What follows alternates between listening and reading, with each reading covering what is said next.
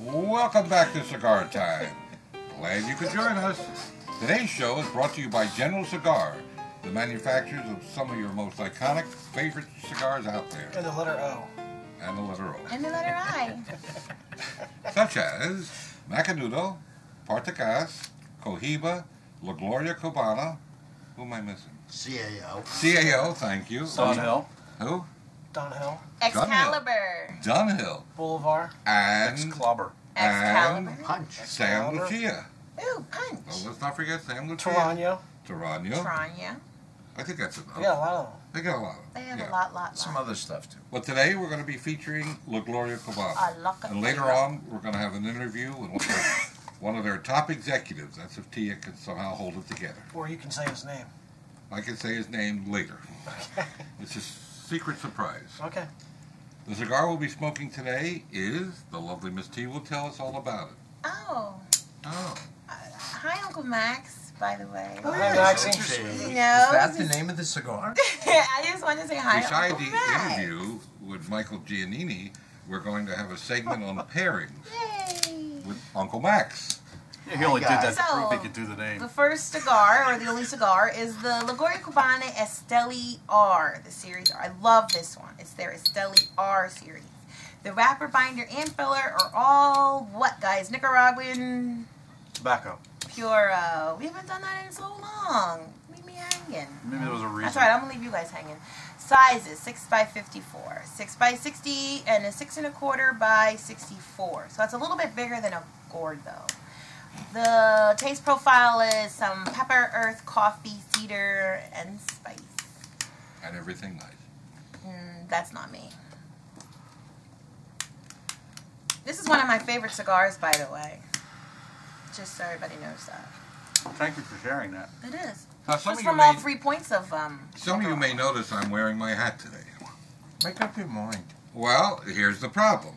2 weeks ago, when I did not wear the hat, and I told people to vote on it, we got many thousands of responses, and it was almost evenly divided between hat and no hat.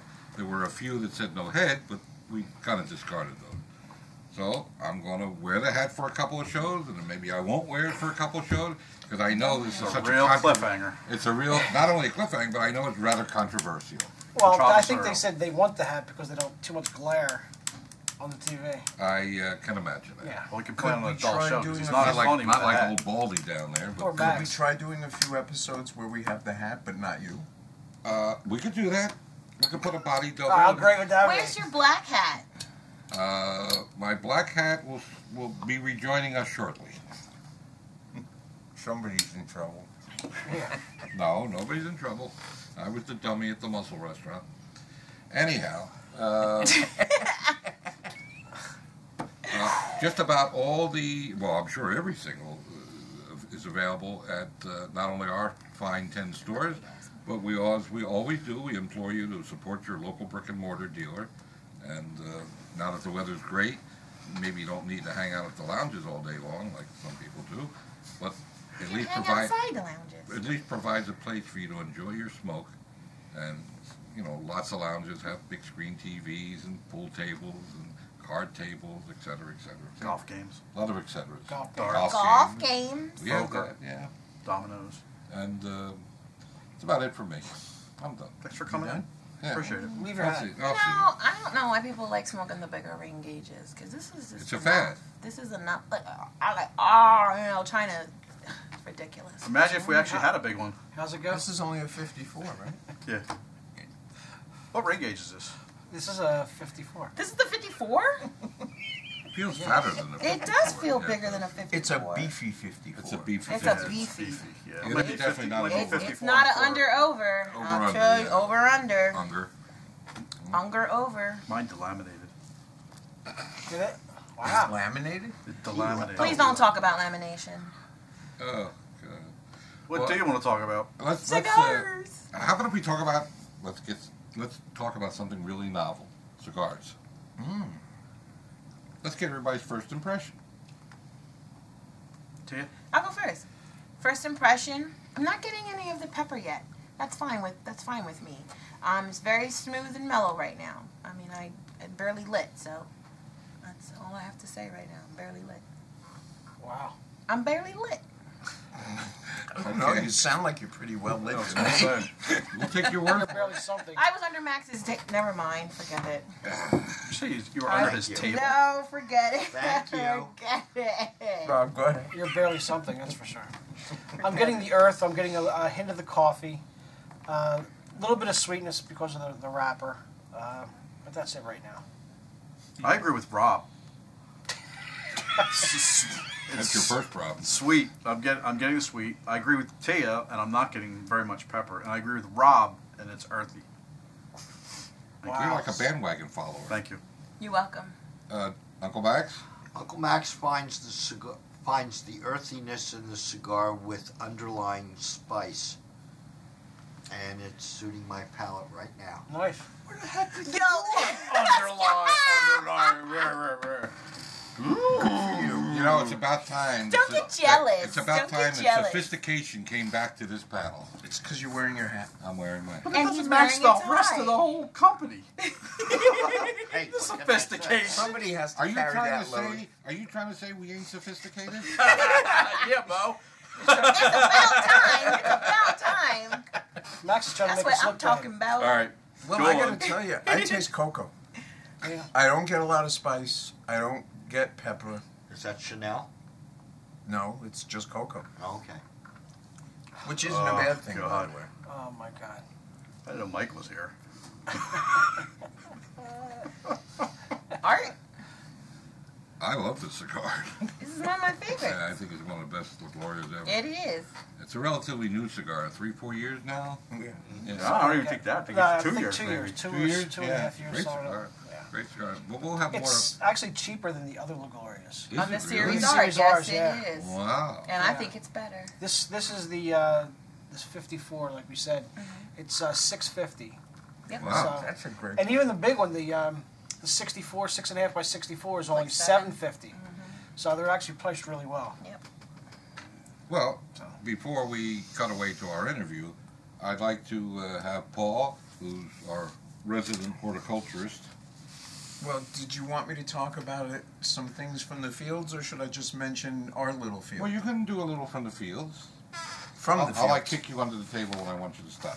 Well, I thought I would take us off to the land of 27,000 islands, from which comes a lot of tobacco, by the way. Better known as Indonesia. Better known, thank you, Uncle Max. Oh, better so known glad as in, Uncle Max is here. Indonesia. better known as Indonesia, SPM.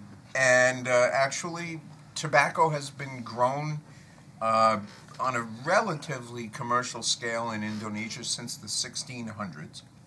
But it became a real business, not surprisingly, under the guidance of the Dutch in about 1860. Practically French. Who does he like? They're When- big-time tobacco people, the Dutch. They run all over I the watched world the with show. They learn seeds from from the all French. over the place. And a guy named Nienhuis, my Dutch pronunciation Bless you. is not really up to snuff. In 1863, he went there to buy some tobacco, and he was not really very happy with what was available. So he decided to set up plantations and curing barns and build a whole industry from scratch. And he had a great deal of success. In fact, he had a tremendous amount of success, and Dutch wrappers, which is what they were called back then, Dutch wrappers, became very, very popular everywhere except in the United States. makes They were popular sense. elsewhere in the world That's why it's until the very late 1800s, when an interesting thing happened. The United States government decided to double the import tariff on wrapper tobacco, but only on wrapper tobacco. They didn't increase the tariff on binder or filler from anywhere. So, being Dutch, Nienhuis decided to reclassify all of his tobacco from Indonesia as filler. And all of a sudden, his wrapper became the cheapest wrapper in America by a very, very wide margin. To give you an idea, even though this was only the 1800s, the tax or the tariff on wrapper back then was $1 a pound for wrapper tobacco. Really? That's a lot. All the way back then. That was a Yeah, lot. that's a lot of money. Yeah. So avoiding that really gave him a huge leg up. And you might remember we talked about this on an earlier episode, that was what prompted the folks in Connecticut to try to come up with a way to compete with the Indonesian wrapper and come up with another way to grow tobacco that was kind of like that. It wasn't really because everybody loved Indonesian tobacco so much, but the manufacturers all loved the price. So everybody had to like it because that's what was there. There are basically just a few types of Indonesian tobacco on the market today. The basic tobacco is called basuki, and it's just your basic Indonesian tobacco. There's something called TBN. TBN is based on the Dutch words that mean shade-grown tobacco, amazingly enough. When they say shade-grown, they don't mean like the way they do it in Connecticut. In Indonesia, the rainy season is so rainy that they put shades over the little baby plants just to keep them from washing away. Wow. But that's what they call it. They call it shade-grown. There's also what they call an early harvest tobacco, which is the dry season, so they don't have to put the little shades over it, so that's actually a sun-grown tobacco. And there's something called VBN, which is grown on, it's only from Java, and it's a particular breed. What I think is really sort of funny and ironic is that the most popular tobacco from Indonesia is this TBN, and you've seen it in companies like General Cigar, as a matter of fact, and Altadis use a lot of it. But that tobacco, as it's used today, is a crossbreed between that basuki, which is the basic Indonesian tobacco, and Connecticut shade. Wow. So what they decided to do is take their original tobacco and the tobacco that America developed to compete with their original tobacco and crossbreed them. And that became the premier Indonesian tobacco. Cool. Interesting. I thought it was kind of cool. Don't we have some a month-long event with General this month? Absolutely, yes. Any of the General products, which we named earlier, you For all buy major any brands. three through the whole month of June, we'll give you either a free CAO Columbia or one of these, the Series R Esteli, and that's the whole month. Buy 3, get 1. Cool. Nice. Great. Nice. I think at this time we'll cut away for our interview with Michael Giannini, and we'll be right back. Hi, we're here with Michael Giannini. He's the creative director of General Cigars. He's behind one of the, well, a couple of the most famous brands that you guys know from General, Gloria, Cubana, and Foundry. So welcome. Nice to meet Thank you. you, Tia. It's been a pleasure. Yes, it's an honor. Love your What's my style. honor? Oh my God, this is so Thank cool you. to be sitting next to this guy. So, Wow. do you want to just tell us a little bit about yourself? Absolutely. So, but first of all, I want to say it's great to be back in my hometown, born and raised in Philly. Arthur and I, we go way back. I mean, Long time. long time, 25 years. Yeah, and something like that. Do we have man. pictures? No. we probably do. But it's cool to be back. It's my first time here. Yeah. Actually doing this. I was telling Arthur before we started that I actually saw this show a year ago, and I was at my mom's house in Philly, and I was like, wow, this is cool. And here I am a year later on the show. So thank you. It's great to be thank back you. with old friends. Good to see you, my Good to friend. see Now you you know too. you've really arrived. 23 years in the business, but now you're somebody important. Well, yeah. He Yeah, don't- but I'm still not. I'm just a guy that does what he loves to do, and I get to work with great people, Yeah. and you're That's part of that blessed, group. yeah. So I'm really blessed. So, I am the creative director. I have a lot of titles, so I'll just kind of go through them very quickly. I'm the creative director for General Cigar. So No, I but get it's only to- a half-hour show. So I work on all the brands behind the scenes, Macanudo Partagas, La Gloria Cubana, Hoyt Monterey, Punch, etc. I work with our brand teams, bringing that stuff to life. I'm also the head of innovations, so I work on all the blends as well. So I work in 3 of our factories, Dominican, Honduras, Nicaragua, and I work with a group of elite masters there. 5 of us basically work on the blends. And then I'm the head of La Gloria Cubana, so I work on all that. That's my baby. And then the other one is my other baby is Foundry, which is where I get to be super creative and do some very unique things. Yeah, And the names definitely show that you're super creative with the Foundry oh, thank line. you. Thank you. The thing about the Foundry line is I get to use some really bizarre, exotic, never used tobaccos. So I get to make a lot of small batches, very unique things that have been sitting in our warehouse that nobody ever had a use for. So I get to put that together, and that's what the Foundry brand is. That's fun. So actually, so with all that, you know, what I get to do is I get to have a blast. I get to start the project from the beginning, and I actually get to see it all the way through. And then I actually get to go out in the marketplace and see you wonderful people get to smoke the product. So, And you even get paid for it, right? and I get paid, yeah, but you know they don't have to pay me, but don't tell anybody. I won't. that. Well, 30,000 people now know your secret. Yes. More than 30. So saying all that, I mean, so this is my 34th year. September will be my 35th year in the industry. I'm still a young guy, and it's cool to be able to find a passion at a very young age. And I actually, my story is, if you guys want to hear this, my story is born and raised in Philly, first generation Italian American. My family actually thought they would bring the Italy to a row home in Alany, is where I grew up, and we had one of the biggest plots, and so we had a vineyard, 2 fig trees, a cherry tree, and in the back we'd have all the greens that my parents would grow. So 2 things we could never have in the house: anything frozen or anything in a can. So everything was fresh. Good for them. And there's a reason why I tell you this, is because by the time I was 18 years old, I ended up becoming a chef. And because I was an immigrant, my family said, hey, you got to go to school because this is the American dream. You need to get to college, you need to get a degree. So at that point, I figured, I wanted to get a PhD in psychology. It fascinated me. I started in business, Tia. We were talking about it. And it wasn't my forte, and so my psychology. Not good at accounting. But we can add. Yeah, we can add. So, you know, 2 things I thought I needed to have. One was a tweed coat, which was easy. And the second thing was a pipe. So I actually would go to a local smoke shop and buy a pipe. Ended up becoming a clerk behind the counter, and from there ended up buying a store together and in the Philly market, and then also ended up being an independent manufacturer's rep. Yeah. And I guess about 15 years ago, I finally realized I was blessed, and I was 20 years into the gig, and I'm like, wow. You know, I found my calling where I never knew what I wanted truly to do, and this was my calling. I had no idea I was going to ever be in the cigar business, and no sense of anybody that I knew smoked cigars. Wow. And so now I get to do all this fun stuff. So.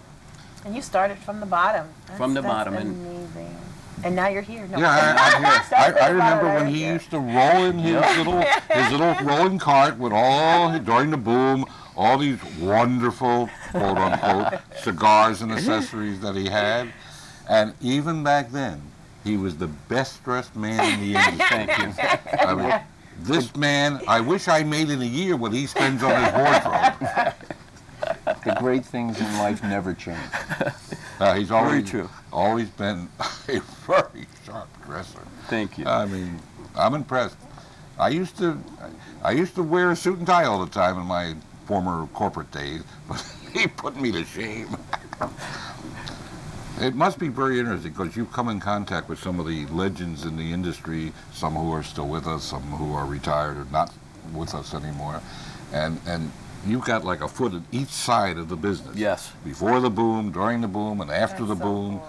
and now with the approaching opening up of Cuba, I think down the pike we'll see a few cigars, but not a flood. They just can't make enough cigars. Right. Yeah. And they can't make enough quality cigars, which is the problem. I'll be honest, I like Nicaraguan. Sorry. Well, you know, I remember back in the early 70s, before the Sandinistas took over, the Nicaraguan tobacco that was coming out, the cigars that were coming out of Nicaragua back then, Yep. were overtaking Cuba from a quality standpoint. But few people remember that now. But I'm glad to see the resurgence, and I'm glad to see General having a foot in the Nicaraguan side. Absolutely. So that's impressive. Paul, you're our field guy. Here's. Well, I have an interesting question for you, and that's, you work in Nicaragua, Honduras, and the Dominican Republic. And in terms of your personal palate, which of the tobaccos from those countries do you enjoy the most? Good Great question. That's a really tough question. You know, the only way I can answer this is the blends I'm working on now with my team. Because, you know, what's unique about this, you know, when I would blend just for La Gloria with my team, we had a specific signature taste. Now that I get to work on all the brands within General Cigar, you got to put on your hat of here's the identity for this specific brand, and that's what you got to blend. We got to towards. stop it right there. Can you join us next week? Absolutely. Great. And we want to thank Michael for appearing, and bye-bye. Thanks, Mike. Michael, that was very informative. Thank you very, very much. Yeah, nice outfit. Nice outfit. He is a dresser. He does know how to dress. All right, I think it's time for a further review on our cigar before we get to Uncle Max. Can we do? Well, Or do we want to go to Yeah, Uncle can we Max? go Uncle Max first? Let's go to Uncle Max. okay. Hi, guys. Well, one thing I will say about the cigar, I'll wrap both in one. It holds an ash very well, as you can all see. It's been nice and sturdy and very gently removed the head. Now, as far as cigar pairings and alcohol for this particular cigar, my suggestion for a beer would be one of the heavier, darker beers. I like stouts with this. I like porters, and even a Scottish ale can really bring out the flavors. In a Scotch, my suggestion is a very heavy Islay Scotch, something like a Lagavulin or Lafroig. For a bourbon, my suggestion is something like a Woodhouse or even the Booker, also very nice. A heavy dark rum would go very good with this kind of cigar, something like a Myers. Yeah. Yeah, okay. But there's so many things to pair a heavy cigar like this with that can have a lot of fun experimenting. What would you recommend among the carbonated beverage section? Oh, I definitely would recommend a Dr. Pepper. Dr. Pepper. I'm drinking club soda, and it's very good. Personally, I like Diet Coke. So not Mr. Pibb. No. Oh,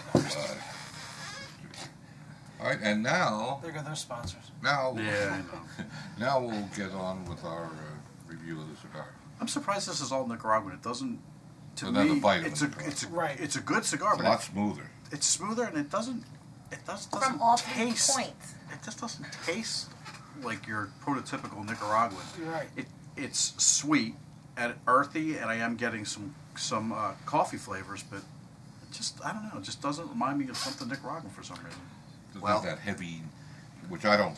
Because I like this better, actually. I don't like the heavy Nicaraguan. I don't think there's much, even though it's called the Esteli, Esteli, it's not. I don't think there's much It's more Esteli tobacco jalapa in and it. condega in this than it is Esteli. Yeah, I think Which it's is mostly why I love Condega. it. Yes. Condega, you like Condega? Yes, I do. Because John? Condega tends to be a little milder and a little sweeter. Sweeter, yeah. And unlike the original series are, this was specifically blended to be a lot more complex and a lot less in your face. It's- they did a good job of that. Yeah, they really did. Yes, a they good job. did. See? Yeah, this is one of my favorite cigars. I always point people in this direction. Like I said earlier, it's from all 3 points. Well, it's from 3 points of Nicaragua. So you got Esteli, you have the jalapa and the condega. And like Paul said, that's what makes it more sweeter, which is the condega. I'm getting a lot of that cocoa that you got, a lot of it, especially in the retrohale. It's really nice. And not a lot of spice. I don't think I'm getting pepper or spice at all. No. I don't even Not a taste lot it of at all. I agree. And Yeah. from the previous show, how we learned about the different points, it's right in the front, right at the tip of Yep. the sweetness. So Rob? I enjoy it. No, I have Good. to agree. This this cigar is, first of all, it's one of my favorite cigars. I don't like the.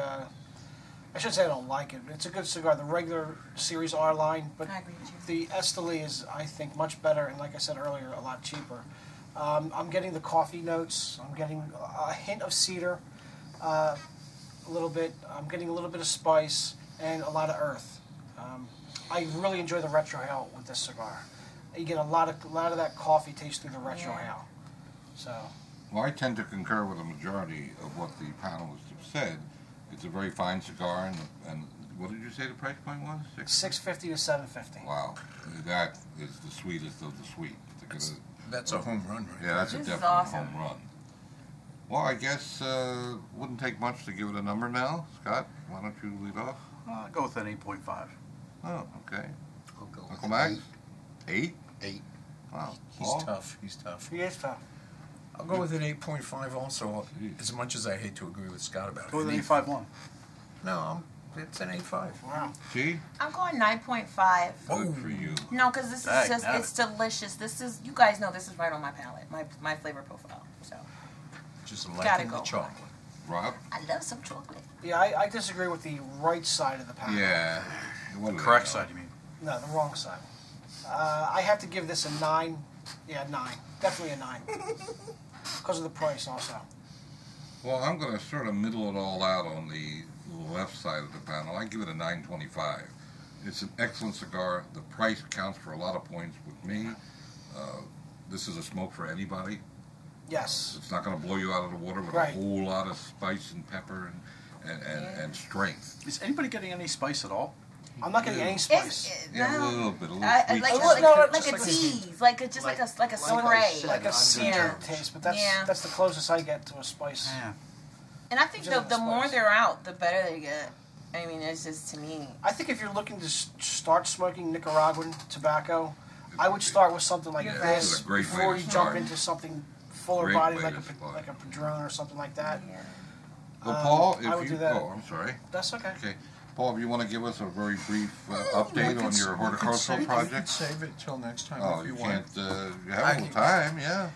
Well, you might remember that a couple of weeks ago, actually it's 3 weeks ago, we started a few seeds and we're hoping to grow some tobacco. Horsham grown. This is going to be our Horsham shade tobacco. And I will tell you, although it got off to a slow start, we are starting to see some signs of life. I feel like Dr. Frankenstein. It's alive! It's alive! Kind of look like him, too. It's very early going, of course, and the next few weeks, Oh, the green stuff is the tobacco. hopefully, It's not Maduro. in the next few weeks, we should start to see Candela. some real activity out of this. It's really just getting going. This is going to be like Jack and the Beanstalk. It's going to go through Yeah, the it's ceiling. Well, actually, within the next 90 days, it should be Yeah. 5 or 6 feet Yeah, tall. real plants. Yeah. It's going to outgrow this thing in a hurry. The amazing thing, our half hours go by so fast. I mean, you know, we're right up against the clock, and Yeah. it's almost, you can linger a little and say goodbye. We don't have to rush through it for a change. All right. Life's too stop. short Oh, to yeah. smoke cheap cigars. Okay, Max. Hi, Mom. Have a good evening. What? Paul? What in the world? No, No. you can't do Do it that. There's again. something you Do it have again. to say. Quickly. And hurry up now. No, I can't. Paul. Smoke often and smoke happy, folks. T. I'm not happy right now. Bye. Ciao for now, everybody. Thank you very much for tuning in, and we'll see you next Tuesday. Bye-bye. Bye. Bye.